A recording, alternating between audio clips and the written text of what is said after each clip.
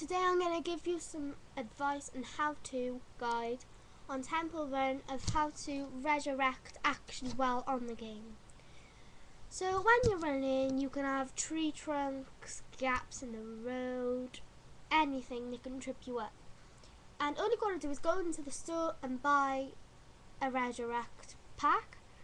Basically, it costs 500 coins, but if you do that, then once you play the game, then you need to resurrect, which means save yourself because you can't jump or whatever.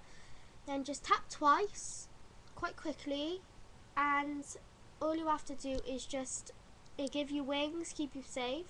It only lasts for 30 seconds, so don't get too clever. Now, I can show you how to actually buy a resurrect on my other video, so please search, comment and subscribe. Thank you. Bye.